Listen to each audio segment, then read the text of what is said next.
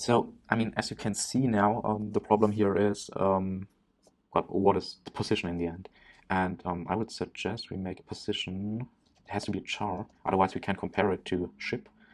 Um, we just take from the game board the row and the column, and this will give us what is on the, well, let's say master game board. If there is, for example, in one, if there is a ship, then we will print out water instead. But if there's water, we just print the position itself.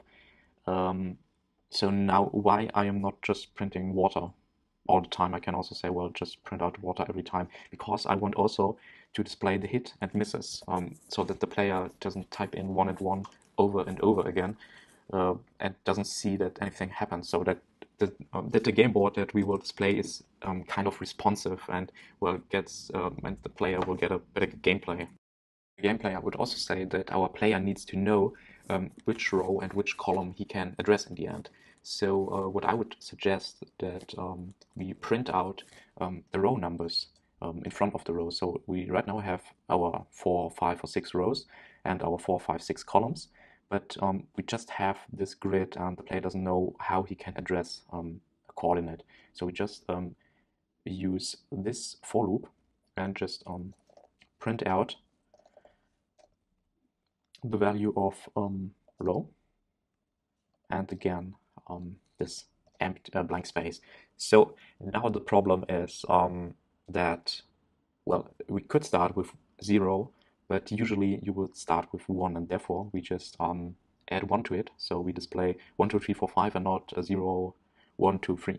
Well, we have to keep that in mind, because when we get the user input, we have to take that into account, because when we display 1, 2, 3, 4, we know that the player will type in 1, 2, 3, 4 and not 0, 1, 2, 3. So we just have to memorize that we used this here when we then handle the user input. Okay. And well, we should also do that with the columns, of course. And for the columns, we cannot do it really in this for loop here. We just have to create a new for loop, int I0, and we will iterate it until it will reach the game board length, and we will increment it by 1. So and what we basically do here, the same as here again, so I can just pick that and print out instead of row I. So this will be our well, column index grid, and actually I can try to run the code and it should print the game board. Well, okay, this looks not good, and I know why, because we forgot to here print out an empty line. Yeah, now it should work. Okay, we also have to print out the line, of course, behind that for loop. Yeah, here behind that for loop, and now it should work.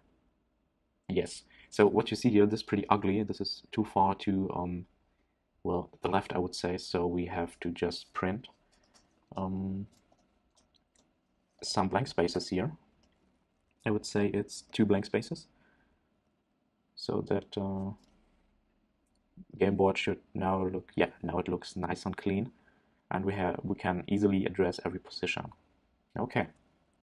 The last thing we should do here is just print out an empty line behind this board, or after this board, better said, just if we get a user input, so it won't be in this row, but down here, just to make it, well, more clean.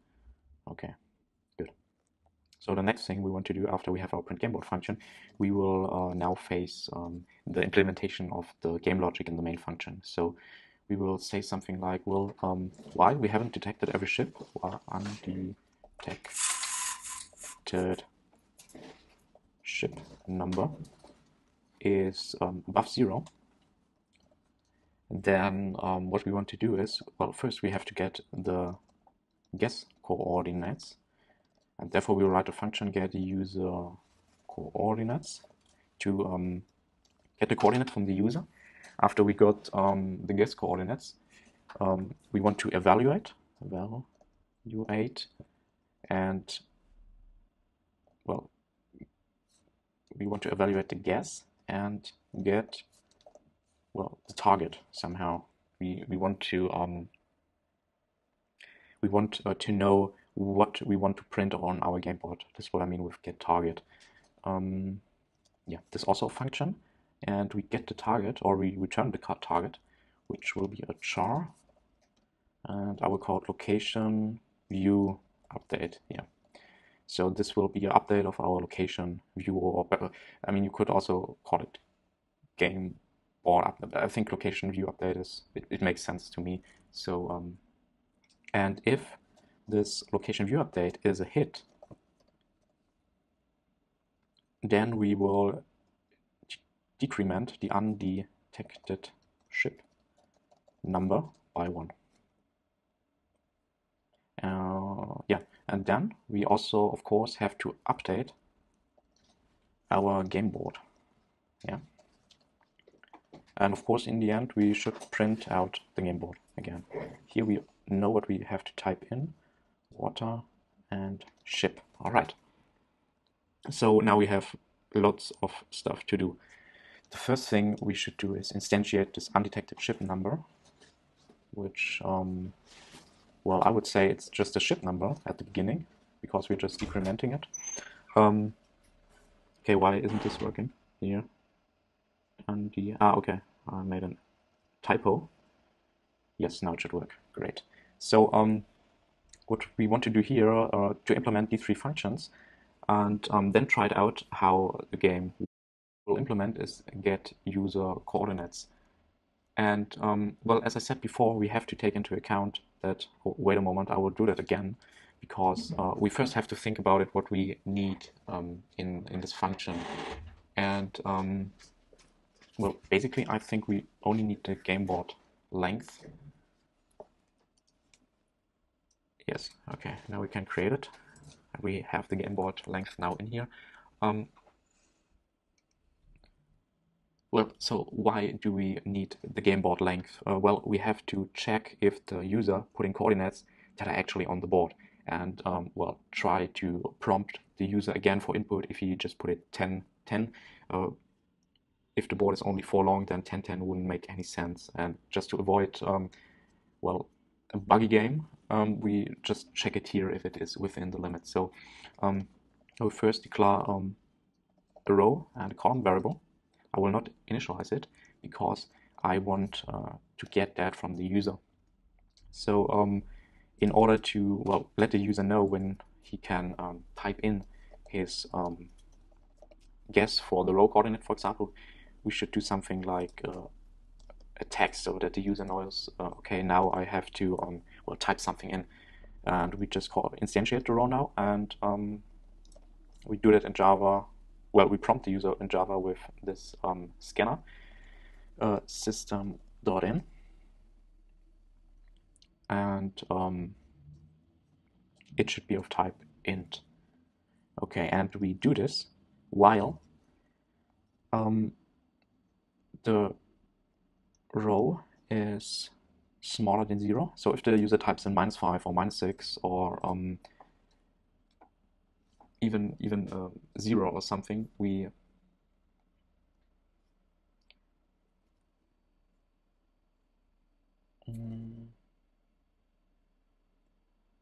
yeah. So if the user is typing in some number that that doesn't make sense on the board, we will just prompt the user again for input. And this should also be the case if the row is larger than the length of the board, the game board length. Exactly, okay. And we want also to prompt our user for his row, his column guess. Okay, column, new scanner, system in, next int. All right, and we do that also while the column is smaller than 0, or if the column is larger than length plus 1. Okay, and now we have game board length. Now we have to take into account that, well, we print out our game board with 1, 2, 3, 4 and not 0, 2, 3, and therefore we have to return, well, we return an int array, but what is important here is that we return row and column, but we subtract 1. So if the user gives in a number which is below 1, by the way, below 1 or above the game board length plus 1, so it's out of the range of our board, we prompt him again, but in the end, which the user can't see, we just subtract 1, just so we don't have to mix it up with our indices when we, for example, evaluate the guess or update the game board. So this is our get user coordinates, which is now fully implemented.